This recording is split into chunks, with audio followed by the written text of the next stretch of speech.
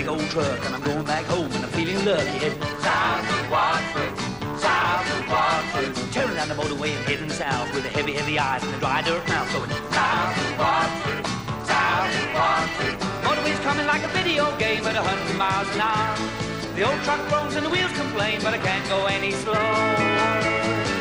South to Watford, south to Watford.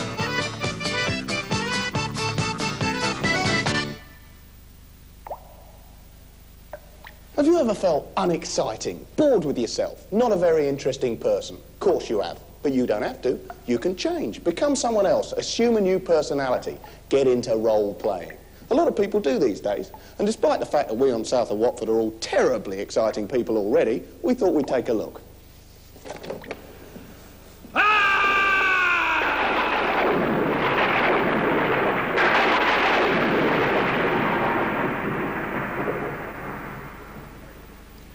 J.R. Tolkien's to blame, really. So many people enjoyed Lord of the Rings with its mythical world of heroes and wizards that they wanted to live there too. So the game makers obliged. You can play Rune Quest, in which you have to fight some dwarfs and trolls in the magical land of Glorantha, or you could play Chivalry and Sorcery, in which you have to, well, do much the same thing, and then there's Stormbringer and Powers and Perils and Lands of Adventures. You get the idea. And this is Dungeons and Dragons. In it, you join a group of adventurers exploring a monster-filled dungeon. It's the world's #1 fantasy game, and they're going to sell 40,000 this year in the UK alone. But why? When you open it, it doesn't look like an ordinary game at all. There's no board, there's no little plastic counters or hotels, just some funny-shaped dice and a book of rules. So what's the fascination? Well, the main fascination about these, forget about all usual games like Monopoly and all that junk. You know, you can throw away your board, throw away your hotels, throw away everything that you really know beforehand, because we're not having a competitive game, because most games are like pretty predictable. You march around a board and you know much what's going to go on. Here, you are totally involved in your world of monsters and magic. You've got to imagine yourself in a world of monsters and magic. What kind of character do you want to be? Do you want to be a hero? Do you want to be a fighting man? Do you want to be a magic user? Do you want to be a cleric? You can be any of these things depending on certain abilities like strength, intelligence, constitution, dexterity, wisdom. So you build up this alter ego that's going to go on this fantastic journey. For example, you know, you're walking down this dungeon's corridor. Suddenly you come across a doorway and it's got a keep out sign written in blood in it, and you can hear scratching and sniffing sounds coming from the other side of the door. And there's a troll walking down the corridor towards you. What are you going to do, you know? It does sound extremely complicated. Yeah. Well, it is actually, if you're coming to it cold. I mean, look at the size of the rule book. I mean, there are literally things, but most of it's reference material, but it needs someone who actually knows what they're doing. So the best thing you can do, really, is just to have a game. That's the best way to understand it. All right, lads, well, I'm game for a dungeon. What do we do first? Well, first thing we've got to do is get ourselves a character. Now, I'm big and dumb in my game, so this is me, the big, because I like to kick open doors and smash everything in sight. That's your character, that's is me, it? Yeah, it's a perfect likeness. What's the name of it? His name's Anvar the Face Splitter. The Face Splitter? Yeah. Right, fine. And what are you? Well, I like to use a magic user. Magic users have to use more intelligence than fighters. But they can't split so many faces. But they, yeah. All right, so they you're can use magic spells. You're so a wizard. This is Son of Crew, the wizard. He's got a long history, Son of Crew. Well, I'm small, bearded, clever, TV presenter. What does that suggest? Well, that sounds a bit like a dwarf, but in Dungeons and Dragons, only females have got short beards. You see, all the male have got, longer big beards. long things down there. All right, well, so female dwarfs have short beards. I'll be a woman dwarf. Female right dwarf. on. Okay. Okay. I'll be a female dwarf. Let's start. Now, before we can do that, the first thing we need is a dungeon master.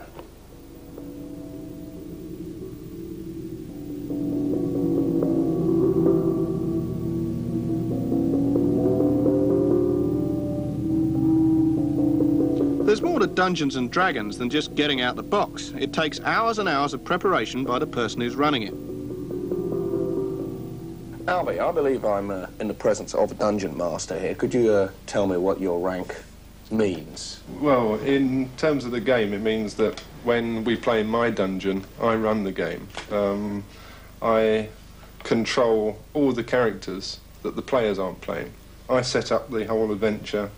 I plan out the rooms of the dungeon that they're exploring. I note down what's in them. And anything that isn't one of the players' characters, I control.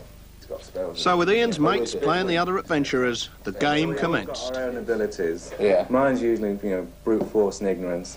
This is good against all the undead monsters, and there's Steve with his magic use of spells. And mine's just general dwarf power. Yeah. Right. Well, you're a fighter. Yeah, Right, I'm fighter. Anthrax the fighter. That's right. Right. Okay, so it's up to you to tell me what you're doing. There's a door at the end. Yeah. So we've got to Open decide this what we're going way. to do. You see, we're playing roles. We've got to decide. You've got to imagine yourself in the So shoes there's of your accents and character. things. Well, if you want, you can go. Go and try and if you open the want, door, yeah. because it looks pretty boring up this corridor. So I'm going to be an old female dwarf, right? Okay. Yeah. We'll be right behind Well, you. I We're think looking we'll up. be backing you up. No Then I'll problem. go through the door, all right? Okay. So I've Okay, well, you get So to the door, you you've get got to to the- open no, it. there you go. We don't know. You have. No, don't do that. You've gone in. I've gone in. Do you want The us door to come and slams help shut. you? The door slammed. No, Behind because you. you told me I could sense a trap if I was a dwarf. So I thought I was. Yeah, you There- can there sense isn't a it, trap. but you're stuck in the So room. you've just stepped into the room. Yeah. Yeah, you can sense a trap. All yeah. right. Okay, I can sense it. Hang on, I'll tell you what happens. This is what Oh, you I can. see. This is what you see We in the don't- room. We don't see anything. I think We're should- shouting. Yeah, You we're- all right You there? in there? You hear. And do I shout and tell them You what's hear the going sounds on? of fighting, and there are two female dwarves, absolutely identical, fighting each other. Oh no, which is Which is which? which? Which we've got Oh, on I the... see. And across the end of this room is a mirror. So if we have another dwarf, But we imagine they're presume absolutely They're identical, Absolutely identical. Yeah. and they're in the middle of the room fighting here, and there's a mirror across there. And I try to detect to see if one of the characters is evil and the other one is good, since I know this. You know me Charming to be dwarf. good. So he Exactly. cast, So he it's a cast good his goal. detect spell. What are you doing? Watching the rear. Well, not You're sure. watching the. Yeah. You got a nice friendly wizard there. Yeah. So, There's just a mirror I across know, the end A of the mirror. room. A mirror. Oh, I'm not allowed to say. You can. You do whatever you're Can doing. I shout and tell them what's happened? Yeah. Yeah, well, we can see what's happened. Well, you can't. My reflection has jumped out of the mirror and is attacking me. Simultaneously, two dwarves say that. Yeah. Aha!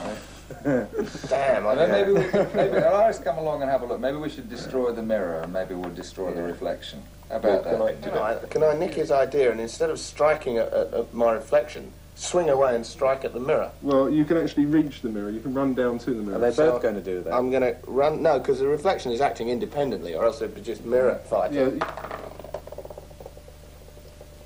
8 and a 3, 11. No, it's just 8. But yeah, you smash the mirror, I smashed the mirror. and one of the dwarves fades away. Hey. Well, sensing no danger, I'm going to lead the party out. What with all this chat, it's no wonder that exploring a really good dungeon can take months. Some players who've tried Albi's dungeons haven't seen daylight for years.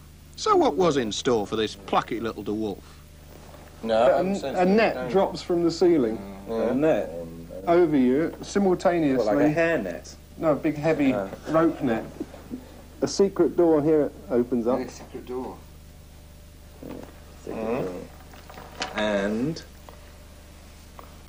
There's a lot of little people, and there's about 18 of these creatures Wonderland. charging off up the path, sort of dragging this trolley with the Are you going to dwarf run on it. after? 18 of them. You've got to catch sleep them. spell. They're already kind of about sort of 30, 40 foot up. Well, I've been captured by these little oiks here, and I've just been told I've been shipped off to a mine on another planet to work my life away in misery, and unless my friends here can come and rescue me. Apparently this sort of thing's happening all the time in D&D, and right across the country at the moment. There's elves in prison, stuffed up chimneys, dwarfs nailed to the floor, all sorts of disasters, and all waiting for a rescue. And I've also just been told that this game goes on for years sometimes, so I suppose I better just anything's better than sit back and wait it out, really. You hear some footsteps coming from this direction. Well, we'll run off down the corridor. Let's go. Help! Sorry, Ben. Goodbye. Of course, if you get bored with waiting for your mates to come and rescue you, you can always play on your own with one of these solo role-playing books. The pirate draws his cutlass and advances towards you. Turn to page 25 if you want to fight, or page 16 if you want to run away. I think I'll turn to page 16. Yeah. Of course, you don't have to be stuck with sword and sorcery. You can be a gangster, a gunslinger, a samurai warrior, a golden hero, Judge Dredd, or Doctor Who, James Bond, Mr. Spock,